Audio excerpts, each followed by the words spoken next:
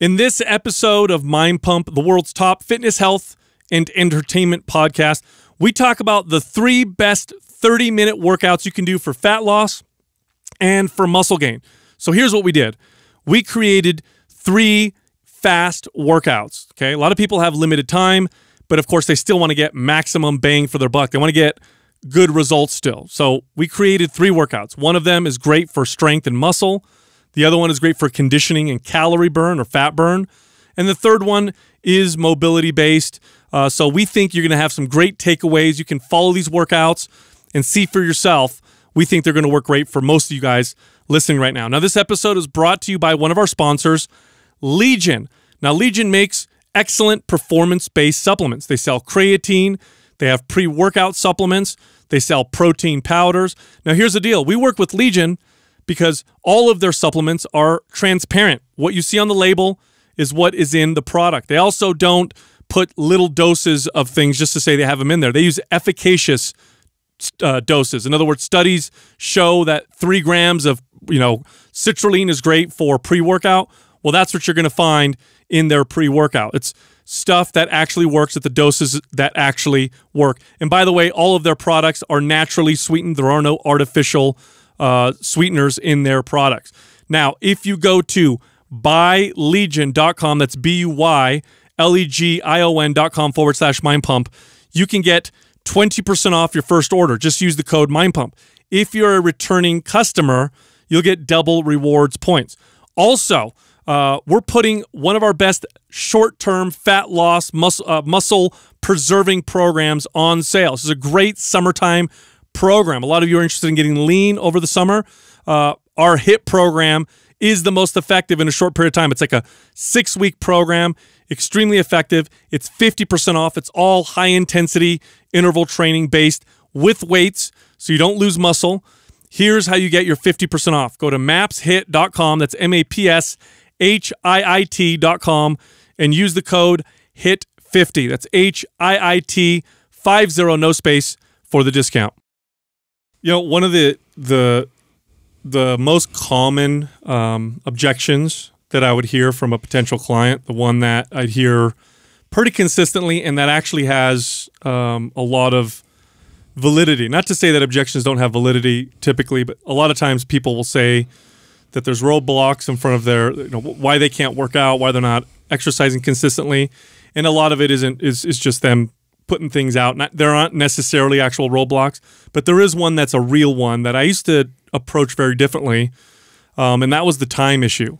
People they'd tell me that the reason why that they haven't embarked on a fitness and health journey, why they don't exercise regularly, is because they just don't have a lot of time. They have a job, they have kids, and the way I used to approach that as an early trainer was different than the way I approached it later on, and it was actually wrong. The way I did it in the first time, as an early trainer, was not very effective. And what I used to say to people was, I do the whole speech, right? Like, okay, I understand you don't have a lot of time, but all of us have the same 24 hours in a day. Yeah, then you would break down the math. You have to, exactly. You have to prioritize fitness and health. How important do you think your health is to you? It's more important than anything else.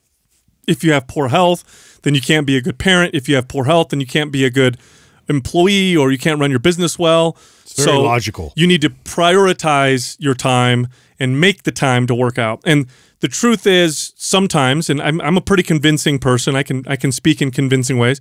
Sometimes I would spark motivation in people and get them to take that first step and dedicate, okay, fine, that's it. I'm going to come in, I'm going to see you 4 days a week or whatever. But long term, it was a terrible strategy because, number one, I'm not validating what they're saying. Of course, they're looking at me as some 20-something-year-old trainer. What do you know about me? You love working out, right? For me, I got all these responsibilities that are more important to me that I need to take care of. Number 2, if I was successful at getting someone hyper-motivated, it didn't last because it was too big of a change. They were going from no working out to now I'm motivated to come to the gym, 4 or 5 hours a week, which was just too much. About 5 years into my career, I took and I know you guys did something similar. I really took a hard look at my success rate, and if I was being honest, I was failing. I was doing well with people in short periods of time, but I didn't have a lot of forever success. I didn't have a lot of permanent success with people. Later on, I had a completely different strategy. And I actually learned this from a manager that I had worked with who was an excellent communicator. And I remember one day him and I were talking, and one of the gyms that I was managing was just busy. It was, I think it was February, so it was like beginning of the year, packed.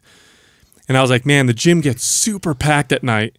And when I'm touring potential members, they ask me about that, about how busy it is. And he goes, well, what do you say? And I say, well, I tell them that we have lots of equipment. I tell them that it's usually not this busy. It's the beginning of the year, that they could come at different times. And he's like, that's the wrong thing. Mm-hmm. He said, just acknowledge what they said and move on. I said, what do you mean? He says, well, if someone says it's super busy, be like, I know it's really busy right now. And then you just go along. I thought, huh, that's interesting. And I did it. And I remember how people just, it was not an issue. So then I started applying that towards the time issue. And I thought to myself, God, I'm not listening to people. So then when people would present to me the time issue and say, I don't have a lot of time, I would follow up with the question and say, well, how much time can you commit to fitness? Honestly, what can you honestly, realistically, long-term basis commit to exercise? And then what I'm going to do is I'm going to construct a routine around the time you have, and we're going to make it as effective as possible. And it's going to be valuable because it's more than what you're doing now. And I'm going to make it as valuable as possible because I know what I'm doing. So much more successful. Because then people would say to me, I only have an hour a week, 30 minutes twice a week or whatever. Then I would design a routine around that. And what would end up happening is they'd be more consistent because it was realistic. They would definitely see results because I did make an effective workout. It was much more than they were doing before. And then inevitably they'd see results, and without me saying anything, they'd come up to me later on and be like, Sal, I think I'm ready to work out more. I'd like to dedicate more time to exercise. It was just way more effective. Yeah, well, I think that was always a tough thing, coming in because one of those things where you want to just take them on this path that's perfect for them, and you want to describe like why they need to do all these things and get on board, and you're super motivated for them to change, and you have nothing but good intentions as a trainer trying to steer this person into really like committing, getting more commitment out of them instead of understanding where they're at, where they're coming from, like what's actually something that isn't gonna be like a drastic change. So something that's a drastic change in the very beginning, like it's just a lot more obstacles in your way, where you could just start there and really start to build and develop more momentum along this path. For me, it was realizing that I was using guilt and motivation to get these people to do this, and that's fleeting. Mm-hmm. And for me, it was, I started to piece together, and I've shared that, like when that kind of that epiphany happened for me, where I was like, told that I was, a top performer and trainer, and I had all these accolades and plaques and trophies to show for it, but yet when I thought of all the people that I had fundamentally changed their lives long term, I could probably count on one or two hands how many they were, but yet I've trained hundreds of people by that time. And it's because my approach was all wrong, and I realized that, like anything else, whether it be you're learning to play an instrument or learn a new subject or a language, or even setting a goal of, I want to chip away, or I want to become a reader. I wasn't a reader before, and now I want to start reading. And the idea of you have to do a certain amount of time or commit a certain amount of days to whatever this new skill or thing you're trying to learn is such a bad approach, because it's setting yourself up for failure versus trying to make small incremental changes into your current lifestyle. And by doing that, it turns into long-term behaviors. And so, yeah, I went from being the trainer who used to, and I think some of that comes too from a lot of our certifications and the things that we would read as trainers. I think most all certs and people that would speak on, they say that the average person, if they just worked out 3 hours a week, that's plenty to get them in shape. So that was kind of like that hard number that I think that was stuck in every trainer's head, that, as long as you train a good 3 hours of intense training a week, you could pretty much do anything with your body. So the way I looked at it was, I got to convince everybody to at least do that. And it was just, it's a terrible approach. And you're also blinded by being a trainer who this is your life. You know, this is your livelihood. This is what you love to do. You're passionate about doing. And it took me a long time to see it from their perspective. Somebody who doesn't give a shit about working out, in fact, doesn't like it or dreads it, or is only there because their doctor has told them to, and they have many other passions in their life that take up a majority of their calendar.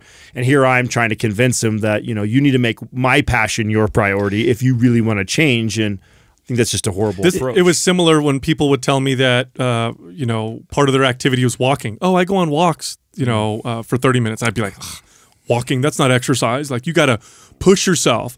Now, here's the irony. Objectively speaking, you could get phenomenal results. You could get great fitness and health by incorporating things like walking and effective 30-minute workouts. Now, for the average person, you can actually go very, very far. You know, Doug was my client for a long time. I trained Doug probably for a year, a full year, 2 days a week. It was 2 workouts a week, 2 full body workouts a week. We got him to deadlift more than twice his body weight. I think it was like 2.5 times his body weight. He built tremendous amounts of muscle. And that's, I'm using Doug as an example because of, you know, if you're a longtime listener, and he's our producer, so you're familiar with Doug. But I've done that with lots of clients. So not only is it a poor strategy to get people to be long-term consistent, the truth is that if you're not doing much now, and especially if you design and construct a good workout, a little bit of time can make a pretty significant difference. Now, you're not going to be a high-level bodybuilder. You're not going to be a competitive athlete training with not a lot of time, but you will be fit, healthy. You will be building considerably more muscle than you have now. And as far as body fat loss is concerned, paired with good diet, you can get very, very, very far. And so what I want to do is I want to put together for people 3 effective 30-minute workouts and 3 different types of effective 30-minute workouts. Because as I'm thinking about this, I'm thinking, okay, what we can probably do is put together a good muscle building and strength building 30-minute workout. But I also would like to, you know, construct an effective 30-minute HIIT type workout where you get your conditioning and lots of calorie burn. And then I'd also like to put together a good 30-minute mobility type routine, something that's going to work on range of motion, injury prevention, and all that kind of stuff.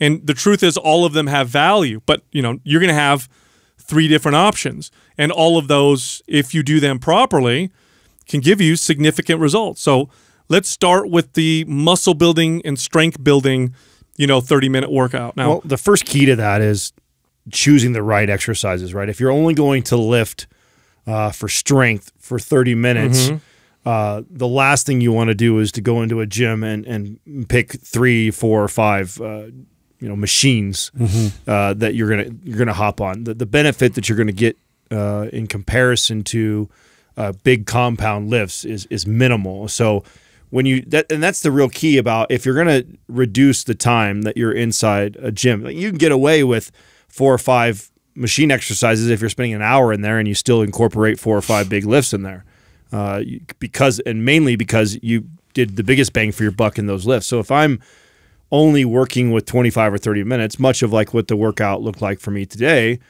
I'm just going to pick 3 to 5 tops big lifts that are going to biggest movers. Yeah, the biggest bang for my buck. Absolutely, because what you want, remember, this first workout, this first 30-minute workout, the goal is muscle and strength. So what we want to do is we want to pick the most effective muscle and strength building exercises. We don't have a lot of time, so we don't want to throw in things that are less effective. You know, we have a million exercises to pick from. Let's pick the top 3 or 4 most effective muscle building exercises. Now, why is this important, by the way? Well, building muscle, speed. First of all, it looks good. Obviously, if you have more muscle on your body, you're gonna look more sculpted and shaped and firm and toned and all that stuff. But it also speeds up your metabolism. So if your goal is fat loss, building muscle and strength gives you more fat burning machinery, meaning you burn more calories even at rest. You have a higher automatic calorie burn, which especially if your time is limited. Because here's the deal. Most people listening who have limited time, it's not because they're being active all day. They're limited time with inactive types of activities. You know, modern life is sitting. It's a lot of sitting. I work at the computer at my mentally desk. busy. Yeah, exactly. You're busy, but you're not like, it's not like you're outside gardening and, digging holes and, building houses. I mean, maybe you do that, but most people aren't. Most people are busy but sedentary.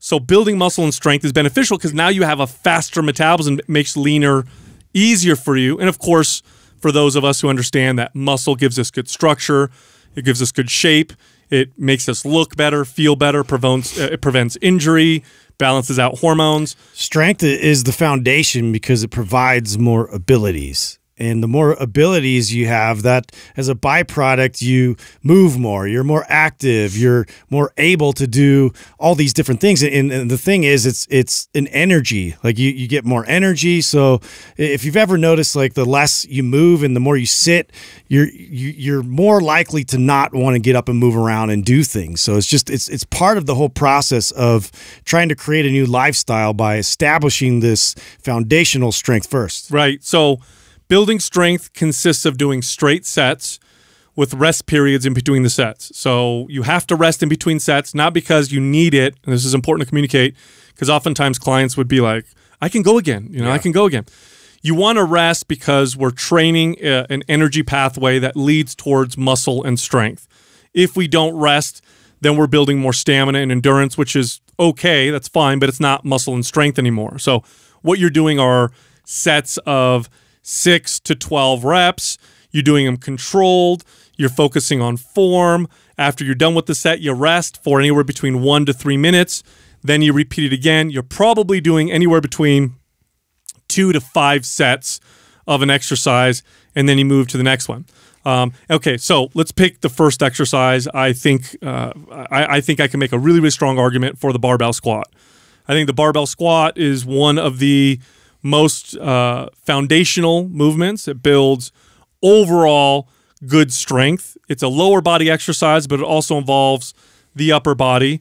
I can't think of any, 3 other lower body exercises combined that would beat the squat in terms of just general muscle and strength building. Studies, by the way, on exercises prove this. When they do studies, they actually show muscle protein synthesis levels. This is a signal that we can measure that shows muscle building. Squats spikes this higher than any other exercise. They've also, in men, tested things like testosterone spikes. You tend to get a spike in testosterone. Men do, at least after they follow a good strength training routine. Barbell squats causes the highest spike. In women, you see that with growth hormone.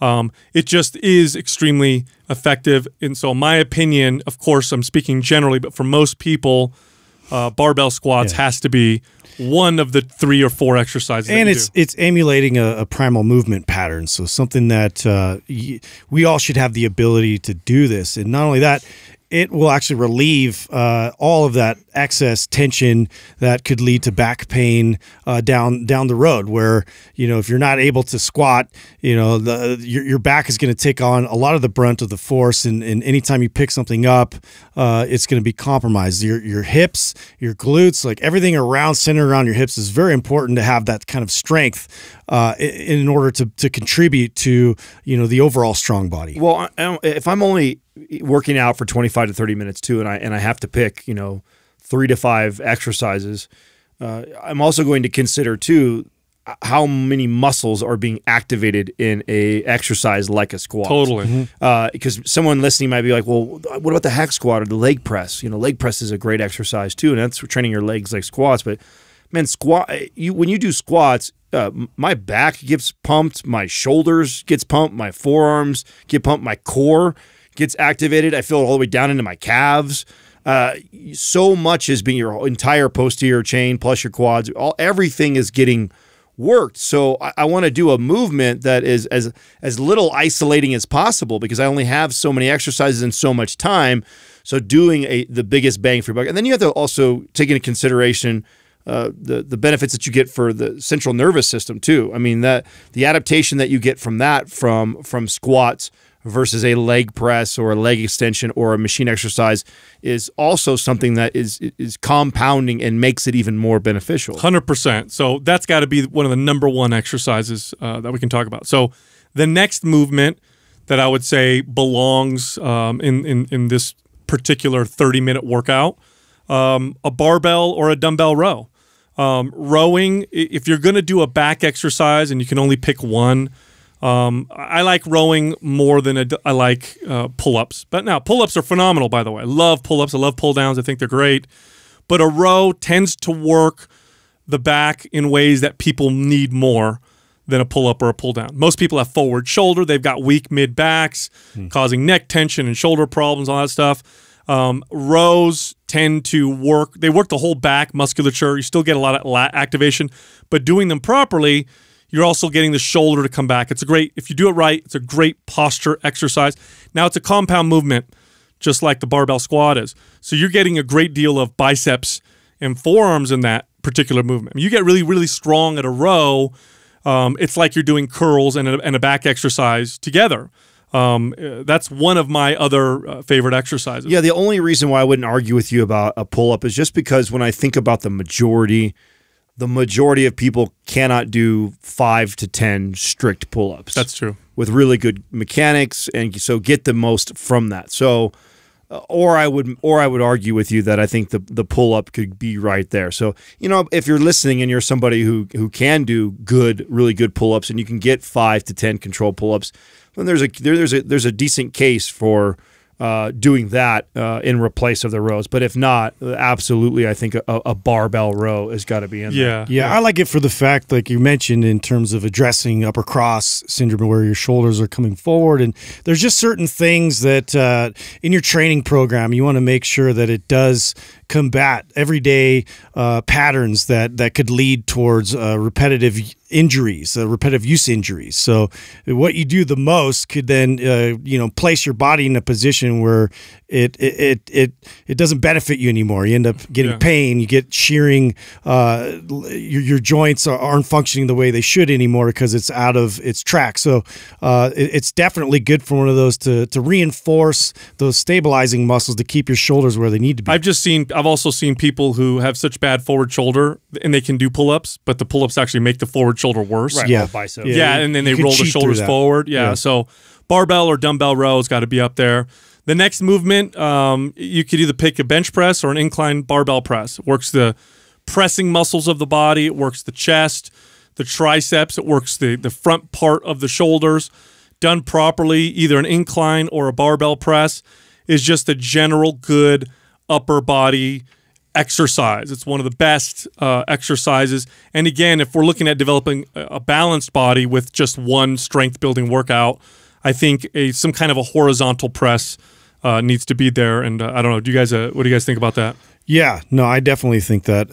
And I like the incline press mainly because it places you in a good position. So the more you learn about some of these compound lifts, like there's a lot of skill involved, and so there is a learning element to these things. If you're not familiar with these lifts, the technique is going to play a big factor in this. And so the thing I like about the incline bench is it just helps you to already place your shoulder blades in a position where it's bracing, and that way you're not like over putting too much demand on your shoulders, which then could lead towards problems. So if you're building this with the intention that you're eventually going to get to overhead press, then I'm fine and good with the chest press. But it really depends on your time frame right now, right? If you are doing 2 to 3 sets of the movements that we just said, we might be getting close to the 25-minute mark right now. And so I'm either going to do an overhead press in replace of the incline press, or I'm going to do both if I can. If I can do both, I think that's a perfect world. That's ideal what I would do. I would do like a flat or incline press, and you're right, Justin, the incline press is actually easier to teach. It's harder to have good form with a bench press, believe it or not, than it is with an incline press. So the fourth exercise would be an overhead press. Now, I personally can do 2 to 3 sets of all those exercises, do 1 to 1.5 minute rest in between them, and that's 4 exercises, and I can do that in 30 minutes. I could totally do that in 30 minutes with that type of a rest. Overhead press belongs in this routine, and you make a good point, Adam. If you're running out of time, then you could pick either an incline press or an overhead press. Yeah, either or. Yeah, standing overhead press is a phenomenal total body exercise. I mean, you're getting upper back activation to stabilize. You're pressing your core, staying active. You're getting triceps involved. So that's got to be up there as well. And there you go. There's your 3 to 4 strength building exercises, 2 to 4 sets each, 1 minute to 2 minute rest in between. and you're doing 6 to 12 reps, and that is an excellent short muscle and strength building. And if you do that 2 to 3 times a week, you'll build a hell of a physique. Oh yeah, you're doing good. You'll get strong. You're doing really good. You'll get real strong doing that. You are. Okay, so the next one would be a HIIT type workout. Now, the goal with HIIT type training is burning a lot of calories in a short period of time and some conditioning. HIIT training builds strength stamina. It builds conditioning. Muscle endurance. HIIT training, when you do it properly, minimizes the potential muscle loss you can get from doing lots of stamina type training. If you were going to do 30 minutes of just straight cardio, you would burn a lot of calories also, but you also run the risk of having your body try to become more efficient by reducing muscle. This is why lots of cardio can start to cause metabolism slowdown or cause muscle loss in a lot of people. HIIT training done properly, it negates that quite a bit. It can actually prevent the muscle loss, and you get really good short-term fat loss type of an effect. Now, the way that I think that you should do HIIT training, kind of the same way we designed MAPS HIIT. If you're the owner of MAPS HIIT, you know exactly what I'm talking about. I don't think HIIT training is done best on a piece of cardio. I think it's done best with weights. I think you're going to do great if you pick 3 to 4 exercises that you do one after another, not necessarily immediately one after another, but you're going from one, allowing yourself to reset, get steady, and then do the next one. And the goal is to have perfect form the entire time. When you switch exercises is when your form starts to break down, not when you can't breathe anymore and you're about to die. So you want to pick, maybe 3 or 4 balanced exercises. Now, some of the ones that I like is, I'll put it generally out there. I'll say pick a leg exercise, a pushing and a pulling movement, and then maybe something rotational for the 4th one.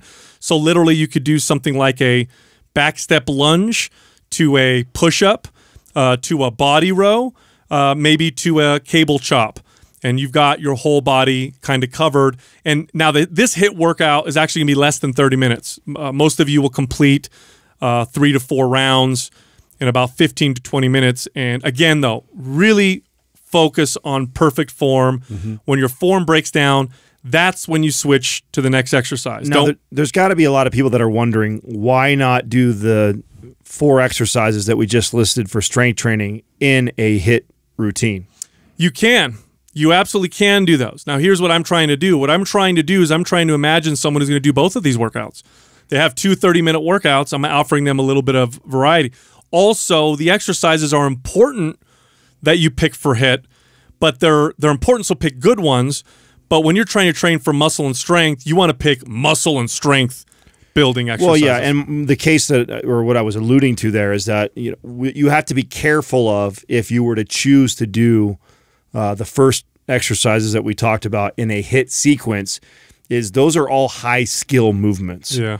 And so it's challenging to do. If you're doing a squat and you're doing it in a circuit where you've got weight on your back, the risk that you potentially could form be off while you're loaded in your back is a little higher, or much higher than doing a back step lunge, or walking lunges. So that's something to consider if you are going to run, a HIIT type of routine. As beneficial as all those strength exercises we talk about, I would be careful on how many of those compound lifts that I'm pairing next to, because then you start to get like the problems that we don't like about CrossFit. I mean, that's one of the things that we don't care about the programming with CrossFit, is that they throw all these compound lifts, super high skill, high skill lifts during high intensity and endurance training.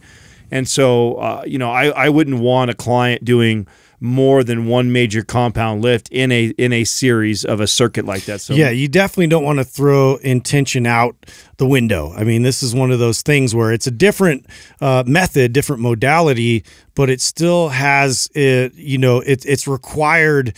It's very technical. Like if you're going through this, especially if you're going through this with maximal effort, or you're putting a lot of extra effort into this, where your body's going to start to get fatigued, your form's going to inevitably inevitably break down, and you can't think about just getting through the reps, which is a flaw. It happens all the time because the momentum of these type of workouts, it promotes you to really try to push yourself further through all these and just try to make it through the workout versus really paying attention to each individual exercise, making sure the form and everything is correct. Right. The difference would be like if you watch how a lot of people do a HIIT workout, it looks like they're just trying to do as many as they can. It's like, oh, a bunch of push-ups, a bunch of burpees, a bunch of pull-ups, and it looks like they're just trying to get through and trying to get as many reps as possible. That's not the effective way to do HIIT. The most effective way to do HIIT looks like a strength training routine with little to no rest. What I mean by that is your push-ups are controlled, slow, perfect. Your body rows, controlled, slow, perfect. Squeeze, extension. Your lunges, slow, controlled, perfect. Once your form starts to deviate, once you notice your hips are sagging on your push-ups or your body rows, you're starting to jerk your body up, or you're doing these lunges and you're not going down as low, or you're gotten real wobbly, that's how you know it's time to switch to the next exercise. Because remember, what you train, you strengthen. And if you're training bad form and bad technique, that's what you're going to get good at. And that's what your body's going to move towards. So if you train your HIIT that way, you are asking for ineffective workout that is very, very injury prone. So it's got to be perfect form. You aren't going immediately from one exercise to another. There is a short rest because what you're doing is just getting yourself set up for good form again. But you are pushing your stamina more than with the traditional strength your training heart routine. rate is still racing, but your composure is what you want to pay attention to. Gathering that composure again, going back into another exercise so you know that you can withstand all those factors against you in order to perform a good exercise. Totally. Now, the third workout, I'd like to make mobility focused because, we're talking about strength and muscle. We're talking about calorie burn and conditioning. Mobility has to be up there, okay? Because poor mobility reduces your ability to build muscle and strength just because you're not moving optimally. Your body eventually plateaus with strength and muscle because it's going to naturally try to limit you to prevent injury, or you push yourself past that point, in which case you hurt yourself. It also increases range of motion that you have control over, which makes all things more effective. And it's also, if you do it right, improves the longevity of your body, meaning that you can continue to work out more and more. Mobility done properly improves your ability to adapt in different ways. It improves your ability to get endurance, improves your ability to build strength, it improves your ability to look better, and then, of course, the obvious, it prevents your risk of injury. Now, the first mobility movement, we'll start from the top, the upper body. I love and there's two that I'll pick, either handcuffs with rotation or the wall test that we have as an assessment in MAPS Prime. I think that's phenomenal to work the upper shoulder, upper back area, the thoracic area, good control, stability, really giving you good controlled range of motion in the upper body. Remember, when you're working through mobility, it's not a stretch. So the idea isn't to get into a position, just kind of let me sit here, let the muscle stretch and loosen up. You have to be tensing in the position. You have to connect to your muscles in these positions. Otherwise, what you'll end up with is a greater range of motion that you don't have control over. So you'll be looser, but you're not stronger, which means you have an increased risk of injury. So what you want to do is have a greater range of motion that you connect to, and the only way to do that is to challenge your range of motion and then tense up all the surrounding muscles in that new range of motion, meaning you tense up the muscles that are stretching, you tense up the muscles that are contracting, all of the muscles around it, and that gives you that improved mobility. Yeah, I like the windmill. Since we mentioned all these compound lifts and your body working in unison, it's really important that you have proper support and stability and all these muscles to be involved. And so to add in an element of rotation that's going, especially in your thoracic rotation, something that's going to keep you in your spine healthy, to be able to do a windmill is definitely one of those items, mobility exercise I have to incorporate with any type of training like that. Well, when we did, and if you're listening and you haven't signed up for the MAPS Prime Pro webinar that I did, you have to. It's free, and if you would like to see how to put a routine together that addresses everything that we're talking about right now, that's exactly how I designed that. And that's just one example, right? Like the program MAPS Prime Pro has over 50 exercises, But like I narrowed it down to 5 moves that I think address all the things that you just said. I mean, you started off, Sal, with the zone 1, so we're looking at upper cross syndrome, a mobility type of exercise or drill there. Justin, you mentioned windmill for thoracic mobility and rotation, right? For me, that was the thread the needle. Like I love thread the needle for that. It's an easier movement to teach people to gain more access and rotation.